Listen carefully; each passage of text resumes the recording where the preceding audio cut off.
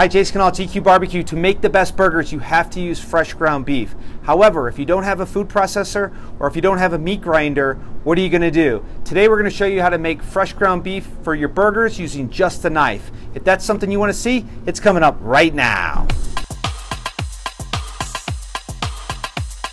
For proven recipes and techniques using live fire, smash down that subscription button and hit that bell notification and you won't miss any of our videos. So the inspiration for this video comes from my friend David Parrish over at Adrenaline Barbecue. If you're not familiar with him or his channel, go check it out. He creates the Slow and Sear, and he makes these awesome videos with all kinds of great information in them. I was trying to think what would be a good first cook on the Slow and Sear, and we're already close to 50 videos and we haven't done one burger recipe. So I thought we were way overdue to do a burger recipe. So today what we're going to do is try to do a reverse sear steak burger. One problem I have though is I know that grinding your own beef will lead to a much better burger than buying that minced pasty meat at the supermarket. The problem I have though is I don't have a grinder or a food processor here at the restaurant. So I'm going to try grinding it using only a knife. In my head it makes sense and I can see it, but I've never done it before. So we're going to see how it turns out using a reverse sear technique so we get that nice medium rare pink juicy flavorful meat on the inside and that good crusty tasty flavorful outside on the burger. So since we're going to be doing this cook in two parts, the first thing we want to do is smoke. So to smoke, I don't want to get too many hot coals in the kettle, otherwise it'll create a much hotter temperature than 275, which is where I want to keep this during the cook. So I'm going to take about 7 or 8 pieces of charcoal and light this over to the side, and once that gets lit I'm going to add more charcoal to it so that will slowly burn across, keeping a nice consistent temperature of right around 275 degrees, adjusting the vents as necessary.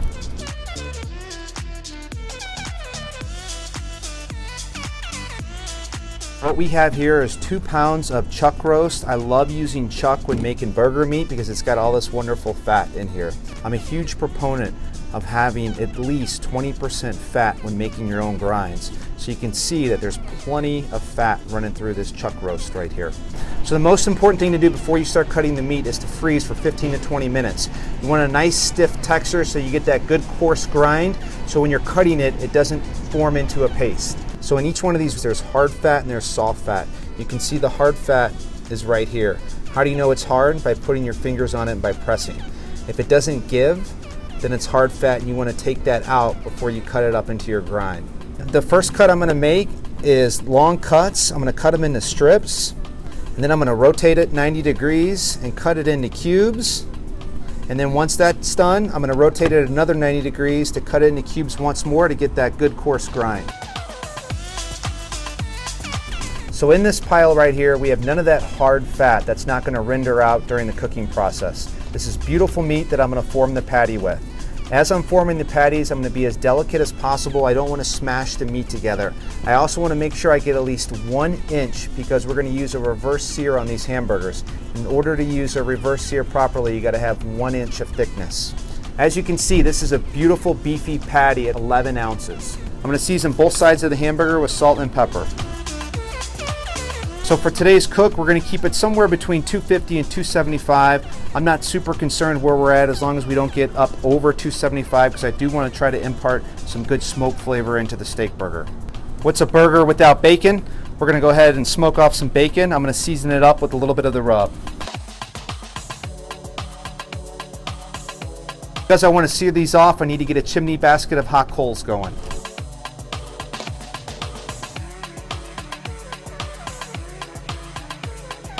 So these burgers have been smoking for about 45 minutes. We're going for a target temperature of 115.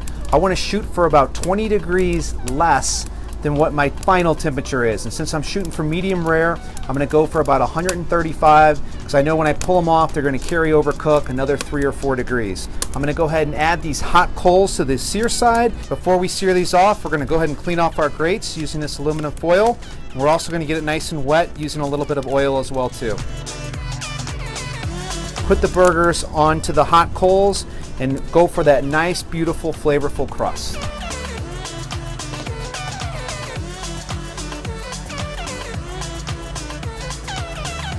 going to go ahead and add a piece of cheese and let it melt down. And these guys will be ready to pull off once that cheese melts. We're going to go ahead and put these brioche buns down and get a slight toast on them also.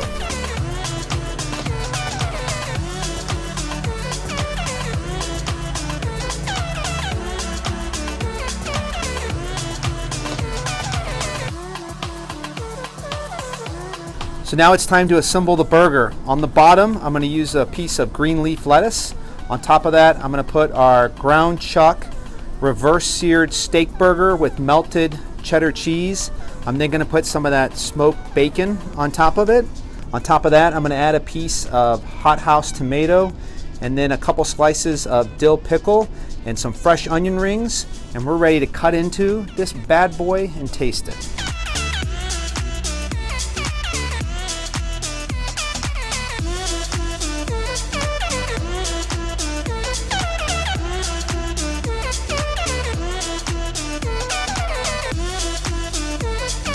Only one thing left to do at this point.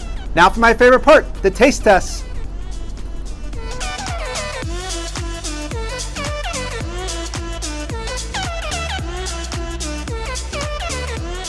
Wow, that was absolutely fantastic. So beefy. I love that meat to bun ratio. We had probably more meat than we have bun, which is the sign of an awesome cheeseburger. The bacon was absolutely fantastic. I was really impressed with that tomato. The tomato was super ripe. Putting the salt and pepper on there, it exploded with flavor, which was absolutely fantastic. I did not pick up a huge smoky note. I did pick up a nice strong charcoal flavor in the steak. I was also surprised. If you remember, I was worried about the steak falling apart during the cooking process. It didn't. It held together beautifully. It was moist, it was juicy, and it was absolutely fantastic. This is a good go-to if you want to make a fresh ground hamburger, but you don't have the equipment, you don't have the food processor, you don't have the grinder. You can certainly make your own fresh ground steak burger using this technique I just showed you today. If that looked good, if that's something you want to try, give me a thumbs up. Until next time, Jason Canal, GQue Barbecue.